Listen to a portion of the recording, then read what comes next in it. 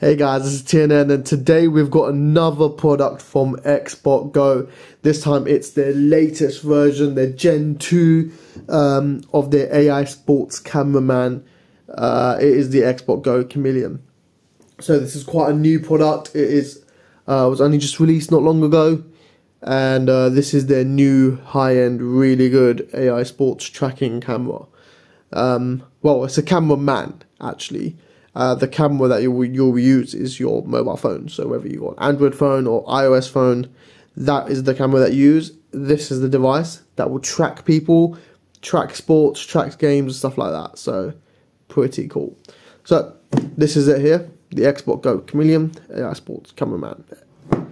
Let's go ahead and have a look around the box, see what we've got here. We've got 120 degrees AI lens now, so it comes with a camera built into the system. That camera isn't used for filming, that camera is just used for AI tracking, so it's just an extra ability for it to find and track players a lot easier with more radius really. You can now do team sports tracking, you don't need no subscriptions, and you can do player tracking as well. This is what it looks like, pretty cool. Got some markings over here, and we've got the lava graphite version. Lovely, let's go ahead and let's check it out. I love these really tight boxes. They always do a satisfying drop. Like that. Boom. Here we have it.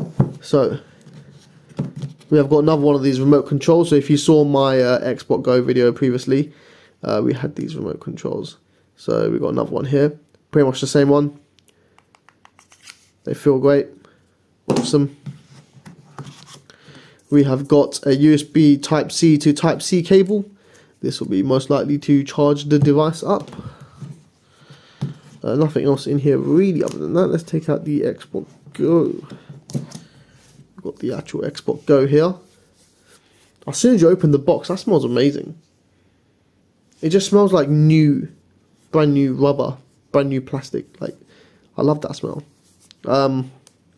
Here we got the grip for your phone. So your phone will go in between here, and you simply grip it in there. They recommend to not use any cases when you're using this device, so don't use any phone cases, take your case off. And then we got XbotGo written on the side here. This actually lights up as well, which is really nice. This is the actually 120 degrees AI lens. So this is the camera that is used to track. The power on, power off button. We've got a LED indicator for the battery. We have got the tripod thread underneath, so you can put it up on a tripod, which is pretty cool. And then inside information over here, so it's got 7,800 milliamp hour battery, and I can definitely say it probably does because it's quite heavy. Input 5 volts, 2 amps, pretty cool. And it's like a gripping material as well, so if you don't want to put it on a tripod, you just want to put it on a table, it's pretty gripped enough for that as well. What have we got inside here? We have got the user manual in various different languages. Pretty cool. This would be useful, definitely. Tech these days are more confusing than they used to be, not as easy as just set up. And then we got what looks like a quick start guide, how to power it up. Hold the bottom, blah blah blah blah, mount to power. Fair enough. Fair enough. All good. Let's tidy up and have a look at the device. So here we have the XbotGo app up and running on my iPhone 15, and we got the XbotGo. Go ahead and press the button here to power it on.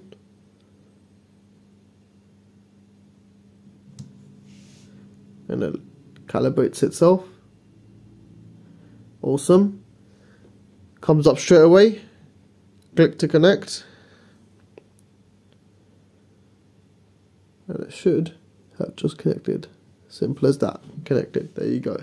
So the app is literally the same. If you remember using it last time when we used the gimbal, it's the exact same. So you can record. These are the features you got. You got soccer, basketball, football. I don't know what that is. Power. What is that? What does that even mean? Power soft. I don't know what that is. But you got football, lacrosse. If you know what that is, drop it in the comments down below. Ice hockey, follow me, tennis, handball, pickleball, boom ball, so many more sports as features now. Main feature obviously it's going to be used for is more like soccer, basketball, Those are like the main ones. You set it up on a tripod on the halfway line, put it on your focus track. You can even put it on player numbers now as well, and it tries its best to even recognize faces with this new camera, so it's pretty cool. And yeah, you can use it like that. So I don't really do much sports. For me, it would mainly be the follow me feature that I would use a lot when I'm doing vlogs or review videos, YouTube videos, or anything like that.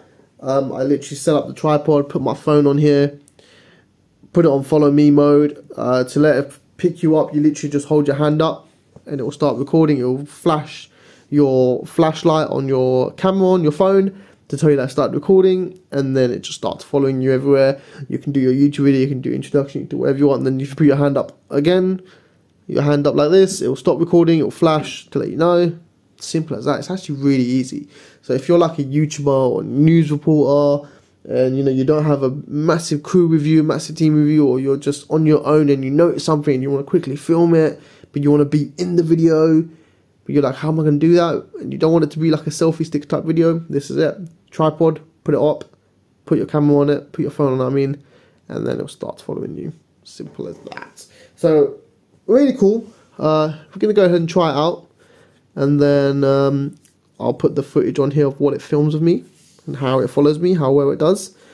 And then, yeah, we'll go on from there, really. But build quality-wise, this is solid. Like, this honestly feels like a brick.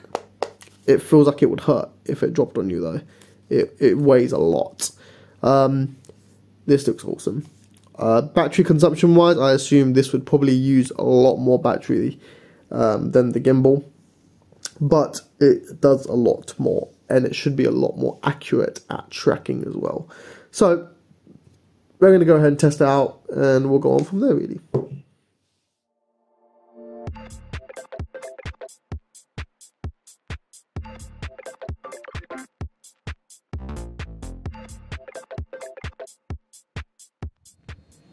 Right, so I've started the filming by holding my hand up and the phone flashed 3 times, which means filming has started, and you should now be following me, and you are, so hopefully that should be pretty cool. So you need to remember to keep your tripod level and everything flat before you put the Chameleon on top of it, and when you set it up you can use it all, and it's actually doing a pretty good job of tracking me. And I have to say, it's a lot better at tracking than the gimbal was, which was the generation 1 of XbotGo AI tracking, and this is generation 2, and it is a lot better. We are going to test it a bit. We are going to run around, move up, move down, left, right. Probably will lose us, but I doubt it will lose us as much as the gimbal was losing us. After this clip as well, I will throw in a clip that XbotGo provided of it being used in a sports feature, really, in its sports use. I wasn't able to film it in its sports use, so luckily XbotGo will provide some clips of that, and we'll put it in after this one here. But let's go ahead and let's check out the follow me feature. So it's doing pretty well right now. It is still following me. If I look straight up, hopefully it should still be following me. Now, I don't know if you can hear me. I don't know if it zooms in this much, but hopefully it should at least still be following me. I think it has lost me. I'm not too sure. We'll have to see the clip, but it is turning a little bit.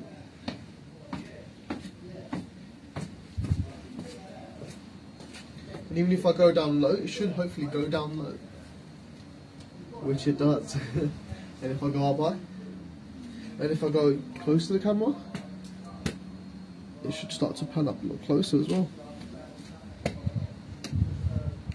And if I go back out, has it still found me? It may have lost me, and it's found me again. As long as I get back into the picture, it does find you again, and that's it, it's tracking me again. So it's a lot better than the AI gimbal was, the generation 1 of the XbotGo. This is a lot more smoother, works a lot better. You hardly have to keep an eye on it to make sure it's tracking. If I move a bit fast, it still manages to pick it up. Look at that. Whereas the generation 1, if you were running or moving quite fast, it was losing you. Whereas this one is definitely not losing you. It's definitely finding you. So, it's pretty cool. It's pretty good and it's really easy to set up and use. So now I'm just going to show a clip of it being used in a sports scenario.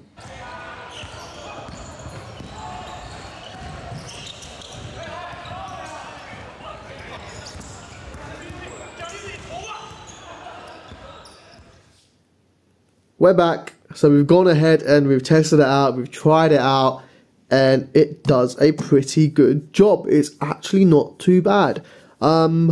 Yeah, I'm impressed. It's a lot better than the gimbal. It's a lot easier to set up, a lot easier to use, a lot more compact. It definitely does track a lot better. It does occasionally lose you if you're moving very quick, or if you go out of the view of the camera quite quick. It then does quite lose you, but as you come back, it finds you again and it does start following you again. Really good. And I can imagine with the sports features, it does amazing. It doesn't fault hardly ever. I think it does a fantastic job when it comes to sports features. But this is it. This is the XbotGo Chameleon.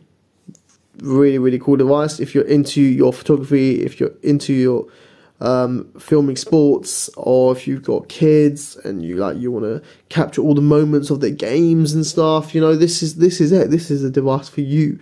Price wise, it is quite high. I have to admit, it is quite a pricey product, but you can't really put a price on something like this. It is AI technology at one of its advanced stage right now. You know, there's not a lot of companies out here who are doing products like this. So for the price wise, yeah, it's a bit dear, in my opinion, but for what you get, you definitely get a whole lot of tech. You know, for the money you pay, you are getting a whole load of tech in here. Like, this little thing here has got a lot of brains inside. So it's pretty cool. And when you look at the money wise and you look at the benefits you get from it, all the filming you can do of your family, you know, events, you know, you can also do live streaming with it as well. Hell yeah. You probably make your money back straight away if you're doing like photography and videography with this. So definitely it's a very cool device. Tech wise, overall general wise, I'm going to give it a score of 8 out of 10, which is pretty solid. I think it's very good. The build quality is very good. The way it works is very good. Will it get better? Yes. Only time will tell. Technology will probably get better in this, and XbotGo will produce even better products every time. But yeah, this is it. If you're interested in purchasing it, link to buy will be down in the description. If I have any coupon codes as well, I'll also link that down in the description. Definitely check out XbotGo though. They're really cool. And as always, thanks for watching. Don't forget to comment, like, and subscribe.